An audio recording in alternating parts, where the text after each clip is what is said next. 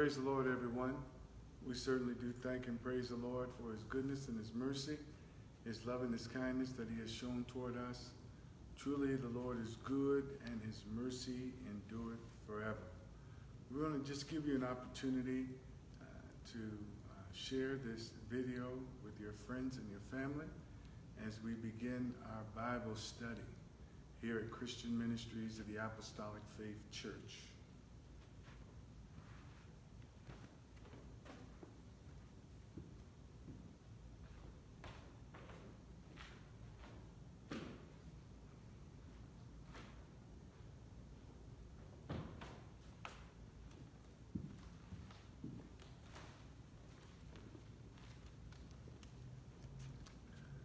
We want to give grace and glory and honor unto the Lord, for he is certainly good and his mercy endureth forever.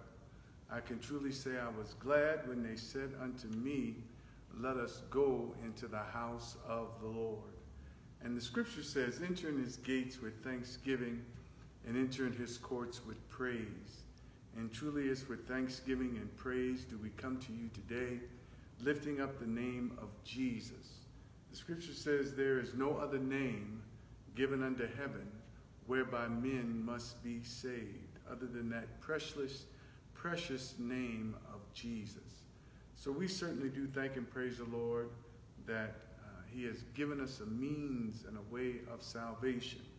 He gave of his life for you and I, and he meant what he said when he said that I am the way, the truth, and the life. No man cometh unto the Father but by me. So we want men and women and children everywhere to repent and to receive Jesus as their Lord and Savior and get baptized in his name and be filled with the precious gift of the Holy Spirit or the Holy Ghost. Truly, it's a life-changing experience. It's a life-changing experience that one will never forget. I shall never forget that day when Jesus washed my sins away. So we certainly do praise God and thank God for salvation, for deliverance, for the joy that we have down on the inside. The world has its own means of happiness, and the world has its own means of expressed joy, so to speak. But there's nothing like the joy of the Lord. When you have the joy of the Lord, it doesn't matter what circumstance or what situation you're still going through or you go through, there's still a peace, there's still a joy, there's still a happiness that lies within. It's a satisfaction, satisfied with life, satisfied with finding purpose, satisfied with expressing a means with the Savior. So I'm so excited today that words cannot express, and I truly praise God for one day saving me, not only me, but those whom I come in contact with, those who I fellowship with, and I thank God for the world that one day will know Jesus, will one day know that he is the Savior, and one day know that he is the deliverer. So as we get ready to go before the Lord in prayer, we want to certainly remember, as I said, the world, men and women and children everywhere, that the Lord himself will save and add to the church daily such as should be saved. And let us pray that God will continue to build us up and give us all that we need that pertains to life and godliness. And as the scripture says, seek first the kingdom of God and his righteousness, and all these other things shall be added unto us. Let us pray that the Lord will continue to put a hedge of protection about us concerning the virus that is going around and all other diseases. And let us pray for those that have had bad news, whether a medical report, whether grief of death of a loved one, no matter what people are going through, financial hardship, whatever the circumstance, whatever the situation, prayer changes things. And so let us pray one for another. Pray for the love of the world. Pray that unity and love and peace will not only come to the church, the physical church, but also to the world. Let us pray that senseless murder, senseless deeds of jealousy and lust, let us pray that those things be ceased and bind in the name of Jesus. The scripture says, where there's 2 or 3 that are gathered together in my name, touching and agreeing, the Bible says he will be in the midst. Let us pray. Gracious Father, in the name of Jesus, as we come before you, Lord, we just say thank you. We praise you for your goodness and your mercy, your love and your kindness. We thank you, Lord, for allowing us to come together one more time in your precious and holy name. We pray, Lord, that you bless each and every request that's been made known. Remember men and women and children everywhere, Lord. You save and add to the church daily such as should be saved. Lord, we pray that you magnify and manifest your great glory, your great power, that you open up our hearts and our understanding, that you lead us to that rock that is greater than we are. Hallelujah. Lord, that you strengthen us in our spirit and our soul and our bodies. We pray, Lord, that you bind every evil spirit, every demonic power that would come to hinder. Lord, we pray for the churches everywhere.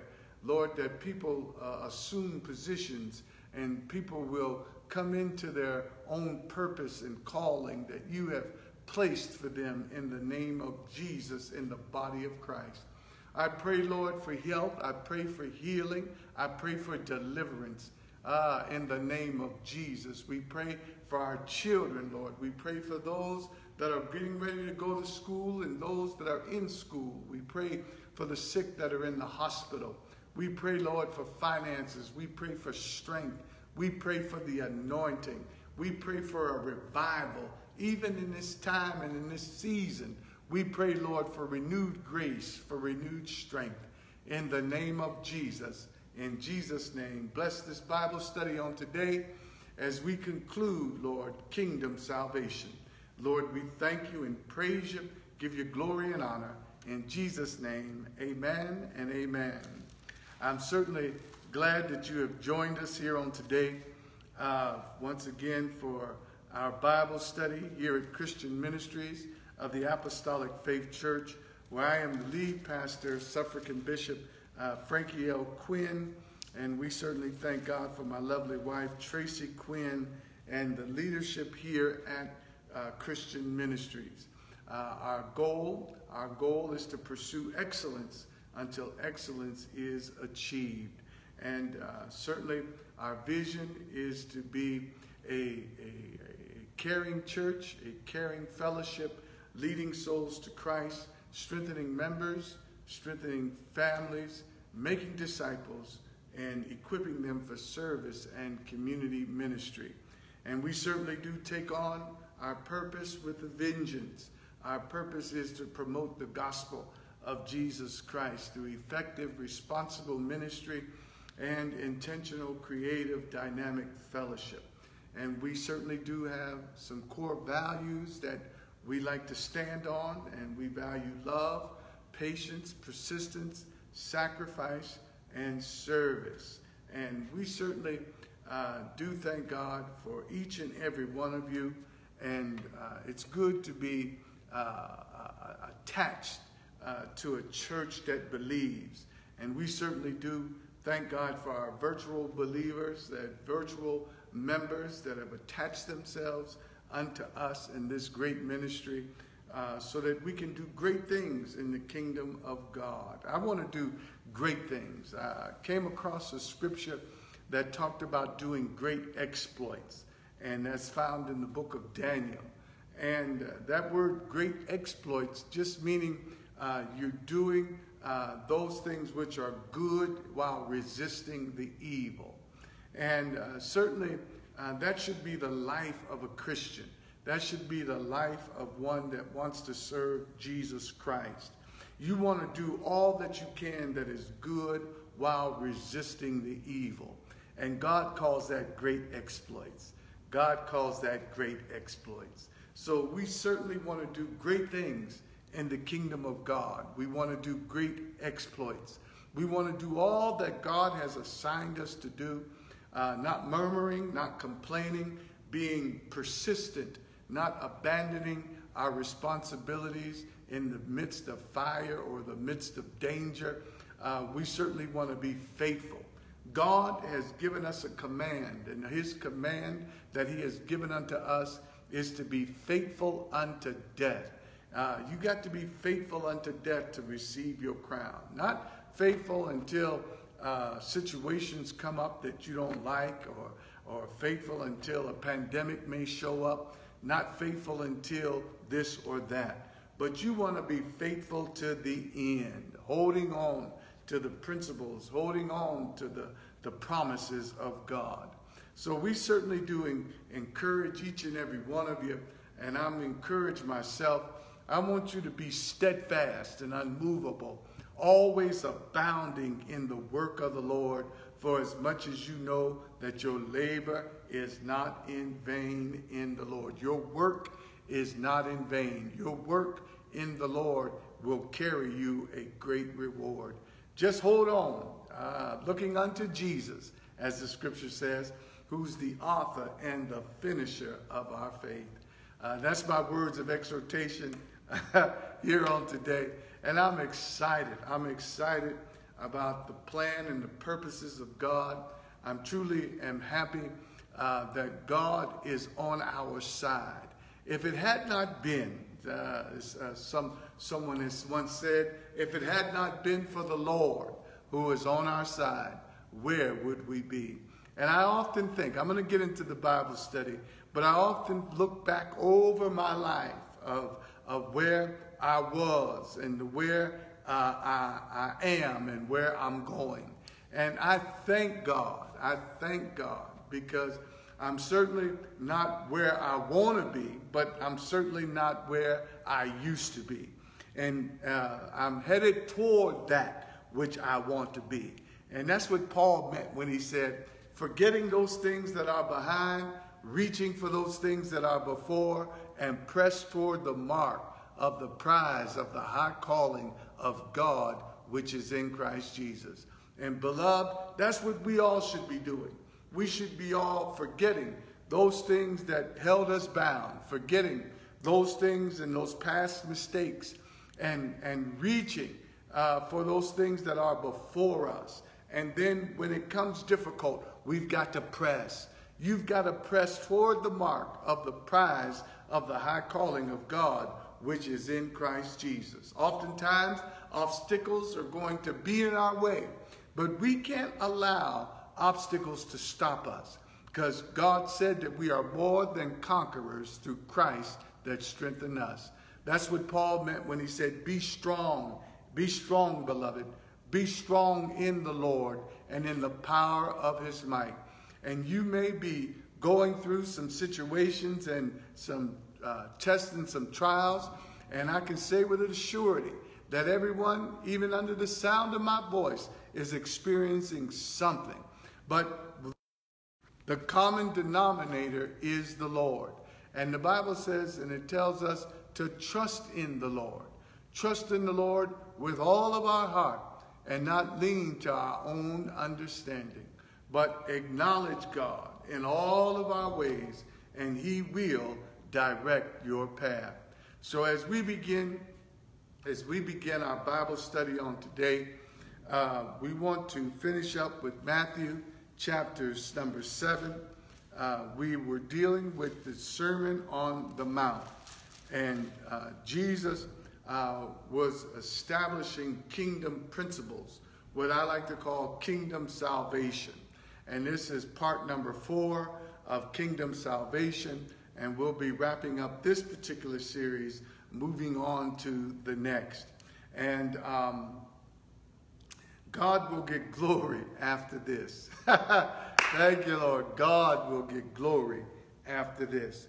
So when you have opportunity, make sure that you go back on our Facebook page, or even in our YouTube page under Christian Ministries. We're on YouTube and on Facebook. Look over these series. and compile them together and study them for yourself, which gives us the principles of salvation, the principles of the kingdom. That's what this Sermon on the Mount does for an individual. It gives you the teachings of Jesus Christ in a nutshell. So as we look then at Matthew chapter number 7 and verse number 1, it says, "Judge not, that ye be not judged. For with what judgment ye judge, ye shall be judged, and with what measure ye mete, it shall be measured to you again." So what Jesus is talking about here is, he's saying, you don't, how can I say it? He's saying that it's not wrong to judge individuals, meaning that it's not wrong to examine an individual's life and determine what they're doing is right or wrong. Judgment is a prerogative, and you need to be able to judge between good and evil, between good and evil behavior. And you need to discern those people that are in your life that are good influences or bad influences. The scripture says, "Blessed is the man that walketh not in the counsel of the ungodly." So you have to judge whether or not people are giving you ungodly counsel. "Nor standeth in the way of sinners, nor sitteth in the seat of the scornful." So you've got to be able to judge. So, but what Jesus is saying is that you have to be able to judge righteously without casting sentence or casting blame upon anybody. We don't have a heaven or hell to put anybody in. We can't say that this person is saved, this person is not saved. That's not our goal. That's not what we are here for to do. But what Jesus is saying is that don't look down on anybody. Don't cast a disparaging remark about someone in the midst of trying to tear them down. What Jesus is saying, don't put harsh and undue punishment upon people. Don't look at them judgmental while you're trying to promote yourself up as somebody that's better than someone else. That's what Jesus is talking about. So when he says Matthew chapter number 7, verse number 1, he says, "Judge not, that ye be not judged, for with what judgment ye judge, ye shall be judged." So whatever sentence or whatever judgment you put on other people, that judgment is going to come around to you. So in other words, watch what you say. Watch what you think about other people and about other people's actions. He doesn't mean, once again, that you can't discern from good for evil or from good or bad, whether or not you're going to participate or whether or not you're not going to participate. He's not talking about that kind of judgment. He's talking about the judgment wherein you look down upon others and say that they're not saved or they're saved, and looking down upon them to promote yourself and that you are a better person. So notice what he says. Verse number 2 says, "For what judgment ye judge, ye shall be judged, and with what judgment ye shall be judged, with the same measure ye mete, it shall be measured to you again." Verse number 3, "And while beholdest thou the mote that is in thy brother's eye," Jesus is going back now to his carpentry days when he's making these statements here. He's going back to his carpentry days. So he's saying, in a sense, he's saying, "Why beholdest thou the mote?" The mote is a tiny speck. "Why beholdest thou the mote that is in thy brother's eye, and consider not the beam that is in thine own eye?" Here Jesus is making hyperbole. he's overstating the point. And you get the point.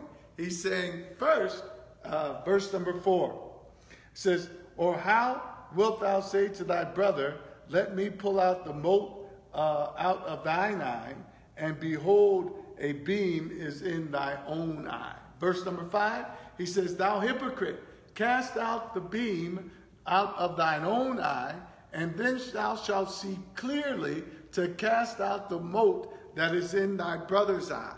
So that's self-explanatory. Jesus is saying, take care of your own issues before you look to take care of somebody else's issues. Take care of your own faults and your own problems before you look to see and to cast disparaging remarks on somebody else's problems or somebody else's faults. The Williams brothers, they had a song. They said, take 6 months to sweep around your own front door. No, that's not what I want to say. He said, they talk about take 6 months to mind your own business, and then the other 6 months leave other people's business alone. So that's what Jesus is saying. He's saying, take care of your own issues. We've got a lot of issues, personally speaking. If you take inventory of your own self, better your own self, then you try to look on others to cast doubt, to cast disparaging marks, to tear other people down. That's what he's saying here in this particular scripture. Now, if it's obvious that if you see your brother and sister in need, or you need to help them, to correct them so that they can do better, we're supposed to do that. The scripture gives us authority to do that. But what Jesus is coming against is a hypocrite, someone that is living a raggedy life, and they're looking down on everybody else to pull them down, to point fingers at them when they're not taking care of their own issues. You got to take care of your own issues. Notice the scripture. Jesus said to Peter, Simon, Simon, the devil, Satan, has desired to sift you as wheat. But notice what Jesus says. He says, I prayed for you that your faith will fail not. Notice, he said, when thou art converted, when thou art strengthened, when thou have made the change, strengthen thy brother. Thank you, Lord. And that should be our desire. That when I take care of my own issues in a particular area, then I can turn and help to comfort others with the same grace that God has comforted me with. And that's another point that Jesus is making here in these beginning statements of this particular chapter. He's saying that have compassion on other people, and with a desire to help them, not to tear them down. That's the mindset of Jesus. Jesus, he didn't come to this world to destroy men. He came to this world to save that which is lost. Amen? And that has to be our goal. That has to be our purpose. To save, to help, to strengthen, to renew, revive. Not to cast the disparaging marks, not to operate in coordination with the devil, because the devil, he came to kill, steal, and to destroy. And we should not be on his team, but we should be on the Lord's team.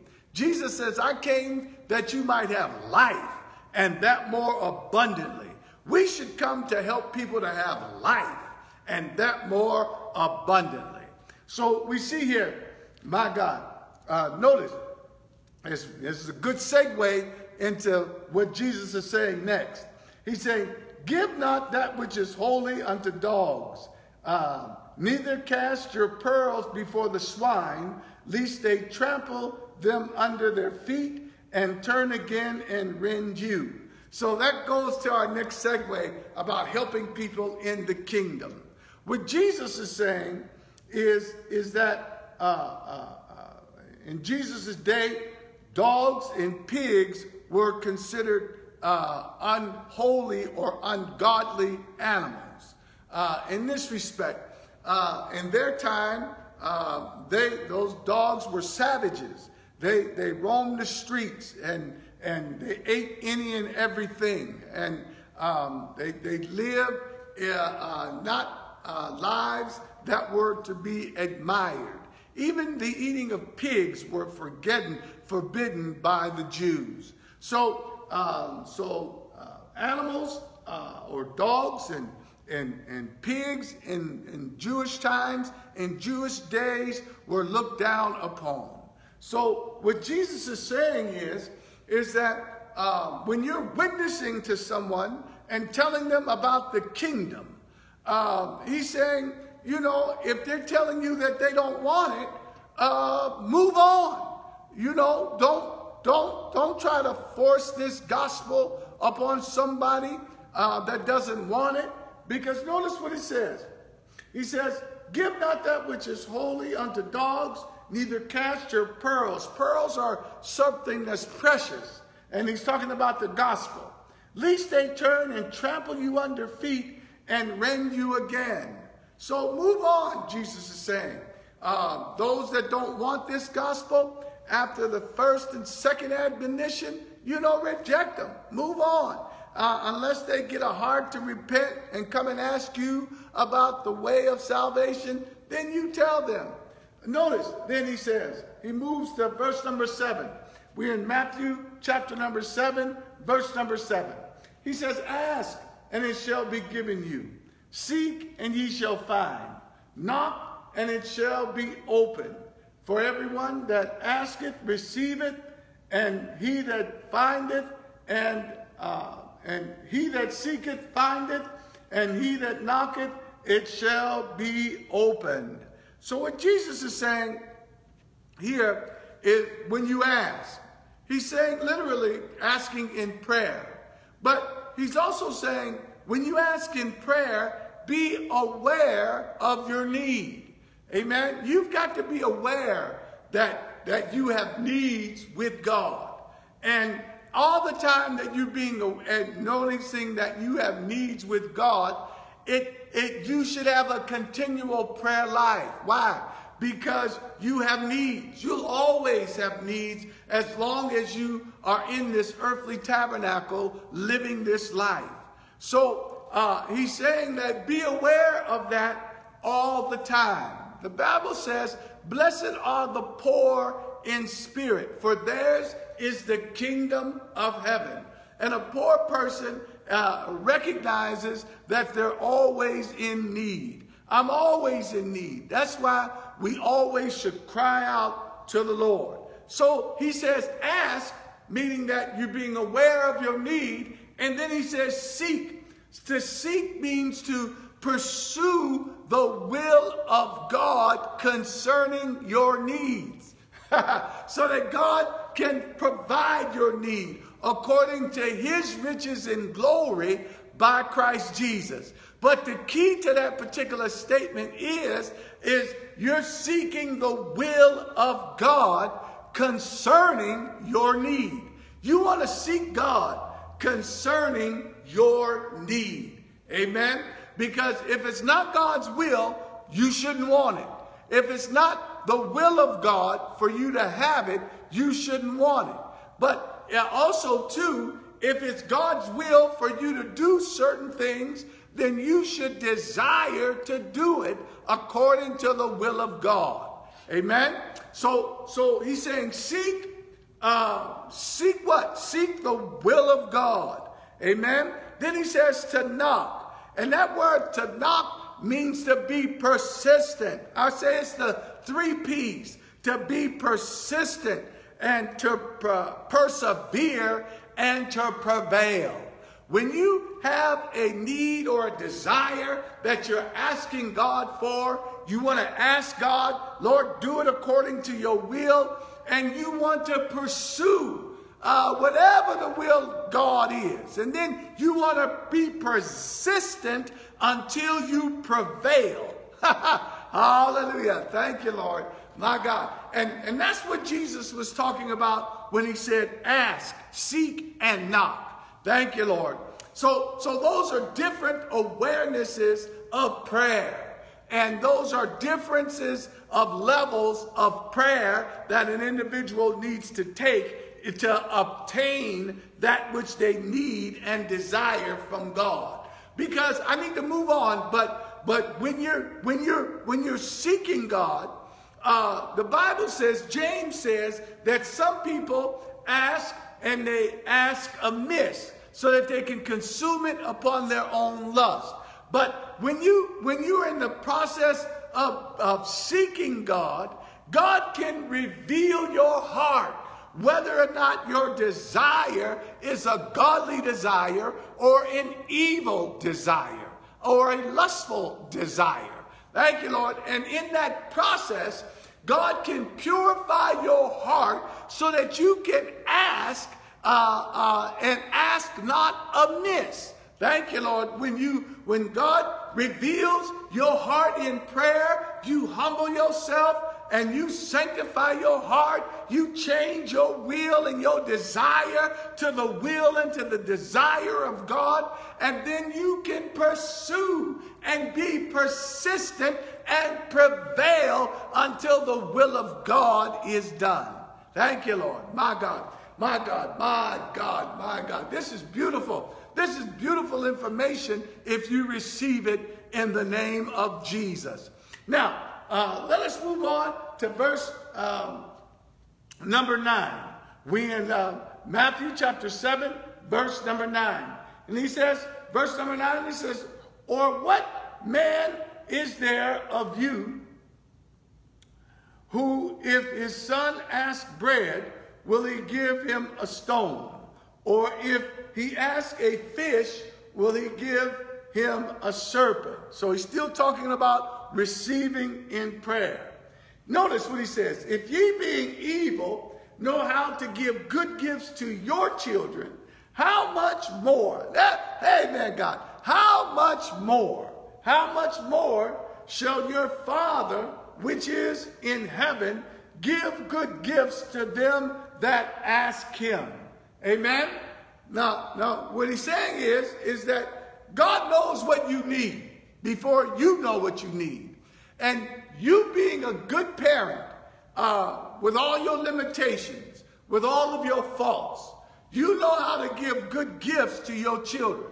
How much more God, thank you, Lord, who is holy, thank you, Lord, who has power, who has might, how much more shall he give good things to them that ask him? So it's God's will that not any man should perish, but it is God's will that God will bless you. The blessings of the Lord is upon your life if you seek to do good and live a holy, righteous life. So we see here, verse number 12. And he says, for these things, for therefore all things whatsoever ye would that men do to you, do even so to them. For this is the law and the prophets. So what Jesus is describing here is the golden rule. The golden rule. Do unto others as you would have them do unto you. Anytime you need to make a decision about how to treat or do to anybody, you just first have to stop and say, well, how would I want to be treated? How would I want to be respected? And do that to other people. If you can stop and think about your actions and your deeds and the words which you are about to say and the actions you are about to take, and say, would I want someone to say that to me? Would I want someone to do that to me? If you do a self-check first, then you will come out with the right answer. If you want people to do it to you, then it's more than likely it's a right thing to do. That's what Jesus is saying, the golden rule. And he says this, therefore, whatever things ye would that men should do to you, do even to us, also to them, for this is the law and the prophets. Notice then, verse 13.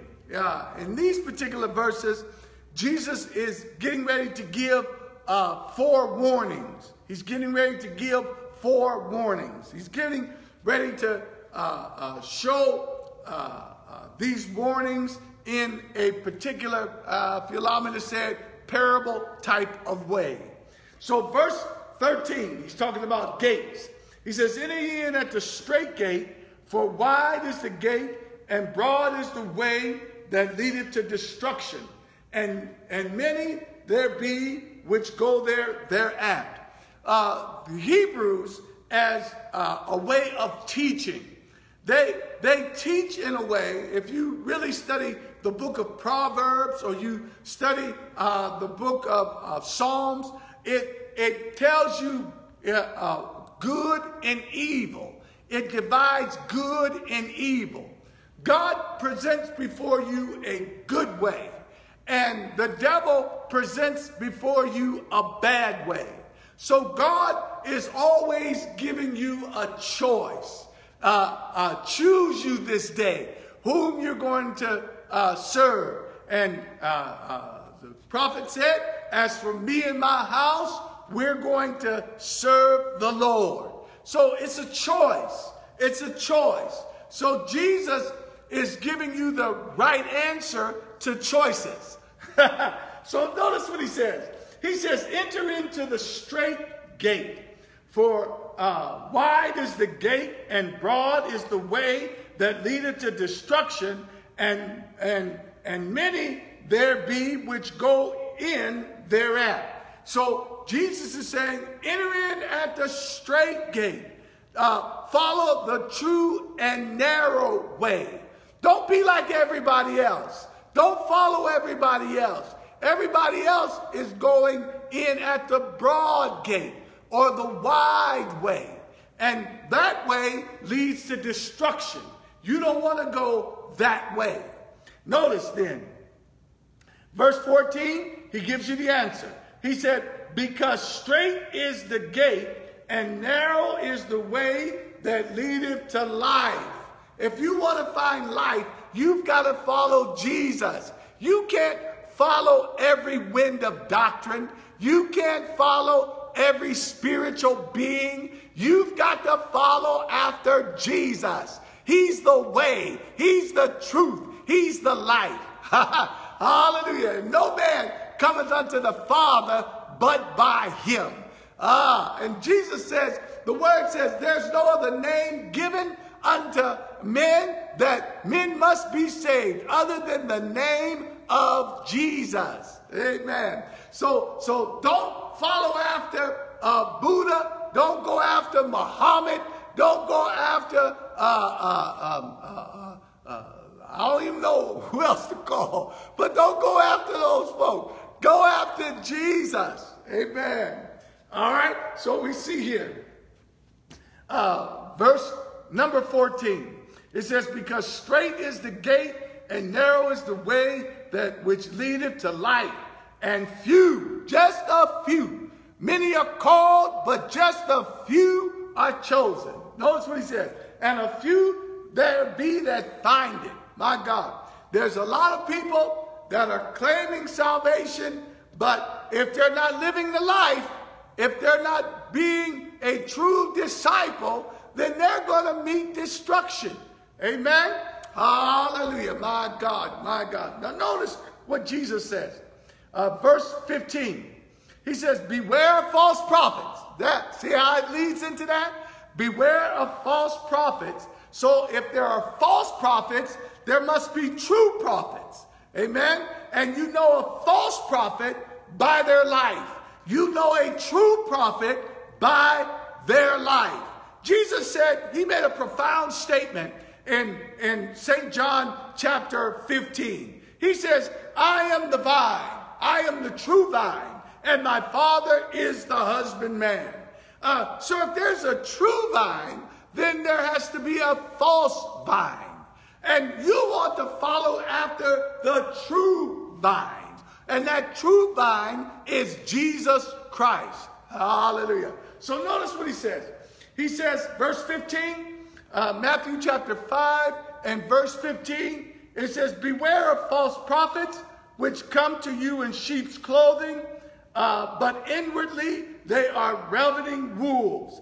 Verse number 6, ye shall know them by their fruits. You know a false prophet by their fruits. That by their fruits means what they produce, their lifestyle. So when you, that's what I meant when I said when you go back to Judging, the first verse in chapter number 7, where it says, judge not that ye be not judged. That's why I said Jesus was not talking about you evaluating someone's life. When he talked about judging not, he was talking about don't cast a disparaging downfall on people to judge whether or not they're saved or unsaved, or you trying to judge them to elevate yourself. But you have a right to examine the lifestyle of the people to whom you are allowing to influence you. You have a right, thank you, Lord, to make a judgment call, whether or not to walk in the counsel of the ungodly. You have a right to look at people and examine what type of fruit they're bearing, whether or not you're going to take their counsel. Amen? Thank you, Lord. And that's permissible in the scriptures. And you better, my God, I don't want to threaten anybody, but you should take heed because evil communications corrupts good manners. Amen. You got to take heed to who you listen to and to who is feeding your mind. Amen. Hallelujah. My God, my God. I'm talking to somebody here today. Notice what he said. Verse 15.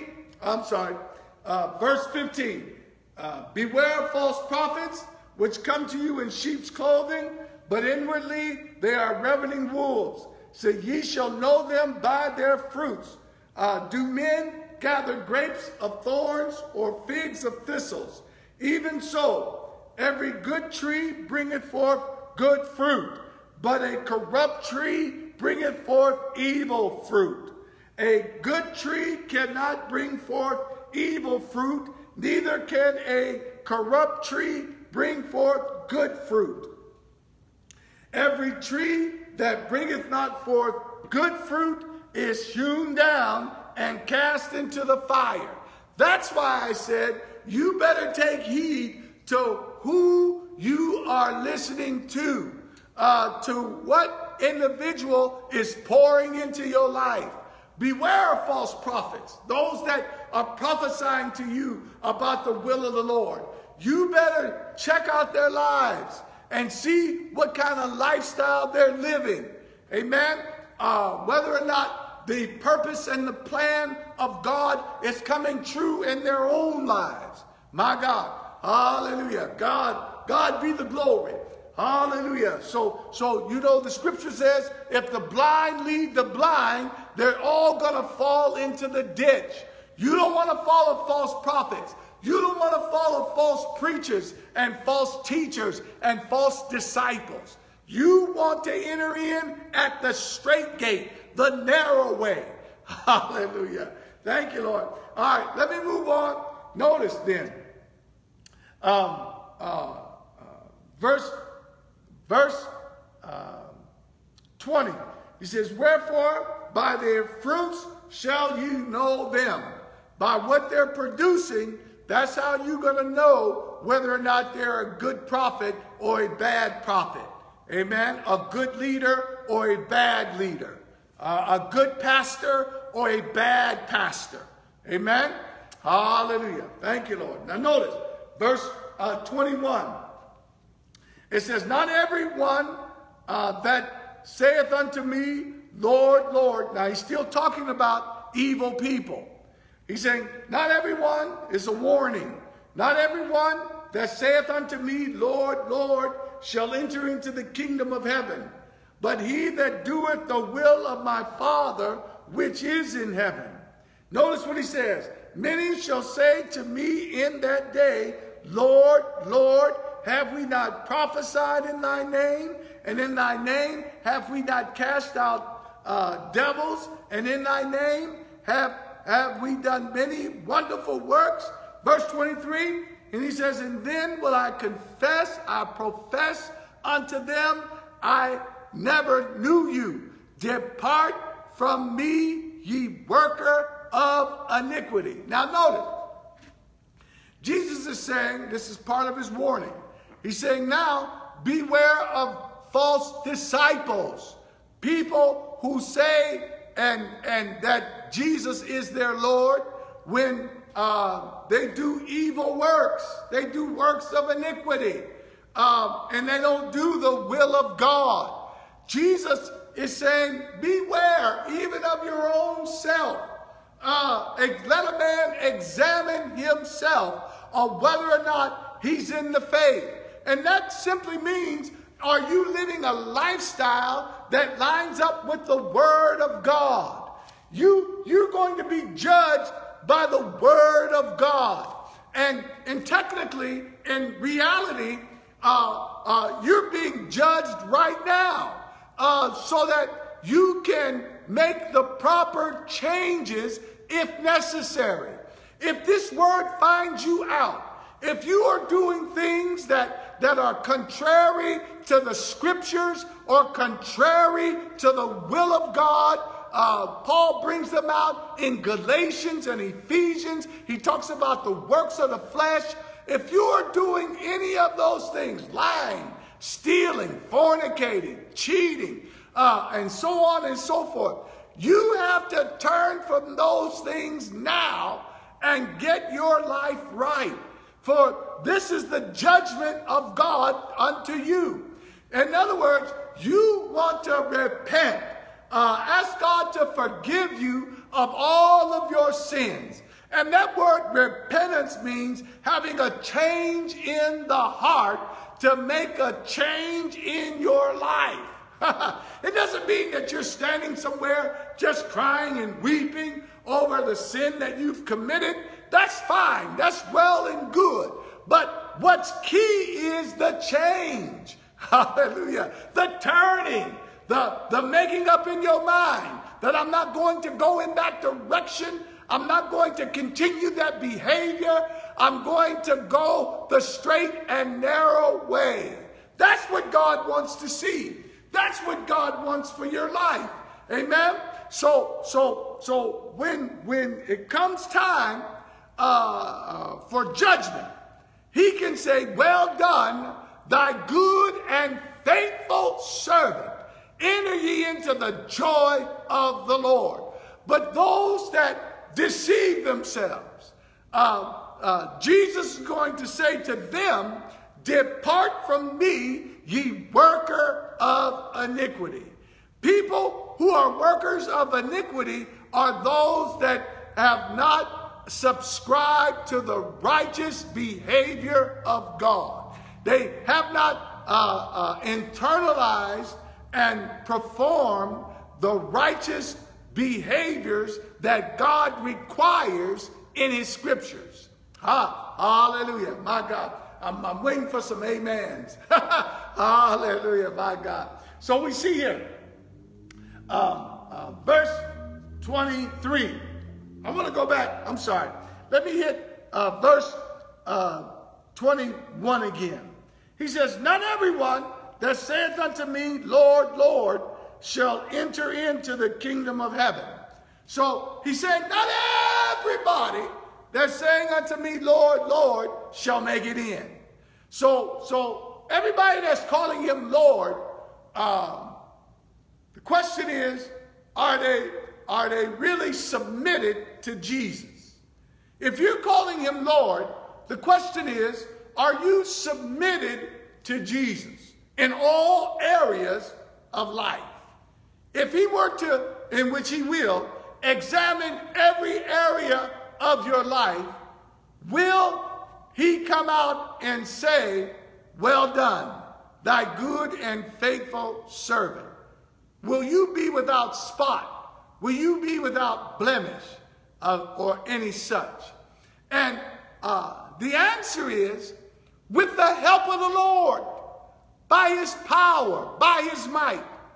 There may be some areas that I'm working on that I've reckoned myself dead to. But I know I need still some extensive help. As long as I am abstaining, as long as I am striving, the Lord will impute righteousness unto me. We need the Lord. We need his help. If I struggle with lying, then I confess God. God, help me, I'm a liar, and I need your help. Lord, strengthen me that I may overcome my lying tongue, my lying spirit. And if you have that type of attitude while you're pressing, hallelujah, God will impute righteousness unto you. God will help you. Why? Because he see you reaching. He see you pressing. But if you just give in to your flesh and say, well, the Lord knows my heart, that's foolishness. You can't go by that. You've got to resist evil. Hey, glory. My God, you've got to resist the devil steadfast. Hallelujah. You've got to put up a fight. Hallelujah. That's what God wants to see. You may be struggling. We all struggle in different areas. Hallelujah. Thank you, Lord. You won't be fully perfected until you leave this earth.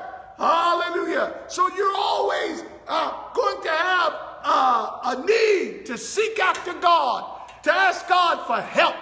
Hey, hallelujah. And if you, Bible says, come boldly to the throne of grace. If you come to God and be honest with God and say, Lord, I need your help. And the Bible says you'll find grace to help you in the time of trouble. Hallelujah. God will strengthen you and give you what you need so you'll be able to overcome every situation, every demonic power, hallelujah, that comes your way. So we are without excuse. Hey, hallelujah. God has given us power. Hey, hallelujah. God has given us an anointing. God has given us grace. God has given us mercy. God has given us a straight and narrow way wherein if we cry out to God, if we seek his face, if we turn from our wicked ways, God will hear from heaven. He'll forgive your sins and he'll heal your land. Hallelujah, beloved. My God. So notice then. Notice what Jesus said in verse 23. And he says, those that work iniquity, those that are inspired by the devil, he says, I will then profess unto them, I never knew you. Depart from me, ye worker of iniquity. Ye that work iniquity. Oh my God. This reminds me, I got to move on, but this reminds me of when Cain had sinned, killed his brother, and got put out of the garden, or got put out from the presence of God. They already were put out of the garden, but got put out of the presence of God. Cain turned to God and said, my punishment is too great for me to bear. To hear those words, depart from me, ye worker of iniquity, ye that work iniquity, I never knew you. Those words would be too much for anybody to hear. And no doubt they would hear those words because they'll be conscious being separated from God in the lake of fire. My God, my God, my God. That's enough right there to motivate an individual to do right. Hey, that's enough right there to promote an individual to seek after God with all their heart. When you see a warning sign on the pack of cigarettes that says warning, this product, I don't know if it says could or would, cause cancer.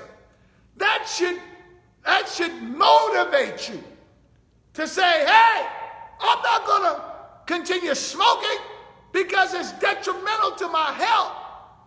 We should say, hey, I'm not going to continue in sin that grace may abound. God forbid. That should give you a mind to say, Lord, I'm going to turn from every wicked way so that I can serve you in the beauty of holiness. My God. Hey, my God. Hallelujah. We ought to follow after God. We ought to love God with all of our heart, with all of our soul, with all of our might, with all of our strength. And the only way to do that, my beloved, is to line up with the word of God. I beseech you by the mercies of God that you present your body as a living sacrifice. Present it to God holy, which is your reasonable service. Just turn, my God, turn from whatever that is evil, whatever the stronghold is. My God, God has a way.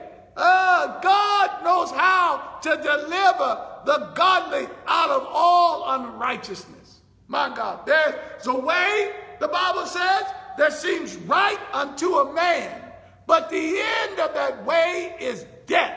You have to choose God's way. Hey, my God. All right, now notice, I got to move on. My time is just about up. Notice the scripture. Verse 24, he says, therefore, whosoever heareth these sayings of mine, notice, and doeth them. You got to hear this word and do it. Don't be a forgetful hearer, but be a doer of the word. He that heareth these sayings of mine and doeth them, he says, I will liken them unto a wise man, which built his house upon a rock. And the rain descended, and the floods came, and the winds blew, and beat upon that house, and it fell not. Why? For it was founded upon the rock. And everyone that heareth these sayings of mine, and doeth them not, shall be like unto a foolish man, which built his house upon the sand. And the rain descended, and the floods came, and the winds blew, and beat upon the house, and it fell. And great was the fall of it. So we see here Jesus is giving a comparison about a good foundation and a bad foundation. A good foundation is built upon the principles of the kingdom of God. A bad foundation are built upon the principles of the world. And obviously you want to build your foundation by following after the principles of God. Because in both areas, winds came, storms came, and blew upon those houses, or blew upon the houses. What made the difference was the foundation. Hey, my God. What makes the difference in your life is your foundation. Whether or not you're going to be able to stand every storm and every test of life. Storms are coming. Tests and trials are coming. They will never cease until you pass from this age or this dispensation. Hallelujah. But you can have a guarantee. You can have a guarantee that you will never fall. Hallelujah. If you build your house upon the rock. And that rock is Jesus. He's that rock. Hallelujah. He's that anchor. So notice then, this is a scary point that we're going to come to. He says, and it came to pass when Jesus had ended these sayings, the people were astonished at his doctrine. And what that simply means was they heard what Jesus was saying, and they were amazed. They were astonished at what he was saying. They were astonished at his doctrine. But astonishment doesn't mean commitment. You can hear a wonderful word and be spellbound. But if that word doesn't transform your life and you don't commit to the principles of that word, it's meaningless. You can be astonished all you want.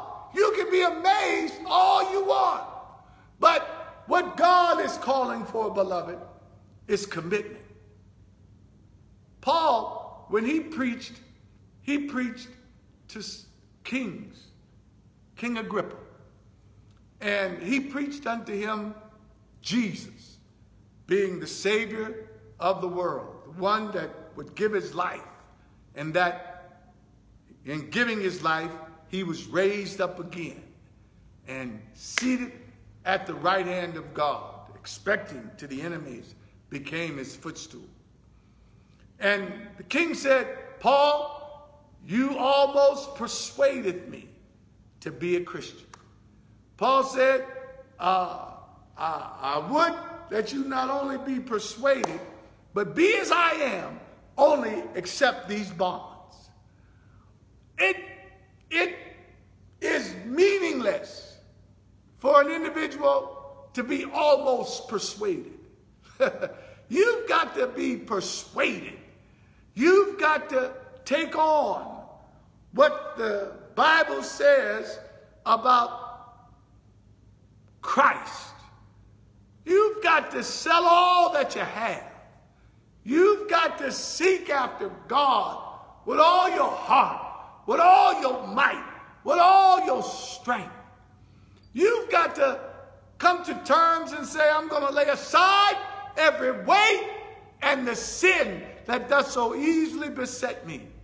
That I'm going to live up to this word. I'm going to seek God for the Holy Ghost. I'm going to get baptized in the name of Jesus. I'm going to love my enemies and do good to them that hate me and despitefully use me. I'm going to do unto others as I would have them to do unto me. I'm not going to judge people. I'm going to be committed. I'm going to be committed to God. I'm going to love God with all my heart, with all my might, and with all my strength. And I'm going to love my neighbor as myself. Therein is the two greatest commandments. My brother and sisters, I pray that this word and this word has found lodging in your heart. I pray with all my heart and my strength that you pray for me, and as I pray for you, that we be committed unto the end, to hear him say at that day, well done, thy good and faithful servant, enter in to the joy of the Lord.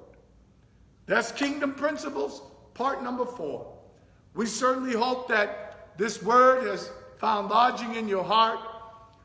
Please be free to give on our website. We have PayPal. You're able to give that way. You're able to give through Tidely. You're able to mail your love offerings to Christian Ministries of the Apostolic Faith Church, 501 West 31st Street, Erie, PA, 16508. And you're able to give by dropping your love offerings in our drop box, which is secure. But above all of this and above all of that, I'd rather you give your heart to Jesus. I'd rather you give your soul to Jesus Christ. My God, I'd rather, hallelujah, that you come unto him, all ye that labor and are heavy laden, and so that he could give you rest. My God, The joy that comes with knowing Jesus is unspeakable and full of glory. I pray, Father, in the name of Jesus, that those that are under the sound of my voice, that need deliverance, that need breakthroughs, I pray, Lord, that you give them the breakthrough. I pray, Lord, that you baptize them in your name and fill them with the precious gift of the Holy Ghost. I pray, Lord, that you make every crooked place straight. Hallelujah, that you fulfill all of their needs according to your riches and glory by Christ Jesus. I pray, Lord, that you bless them, that they'll be a witness unto you and unto your glory. In the name of Jesus, I pray that the blood of Jesus wash them and cleanse them from all unrighteousness, from all sin. Hey, in the name of Jesus. In Jesus' name, amen and amen. Beloved, I love you, and I pray that God will continue to strengthen you and give you all that you need. I pray that God will open up new doors and new horizons and new pathways to greater success than you can ever imagine. And to do that, just trust in the Lord with all your heart and not lean to your own understanding. Just acknowledge God in all of your ways, and your God will direct your path. Until we meet again, Sunday at 10 a.m. at Christian Ministries of the Apostolic Faith Church. The doors of the church are open.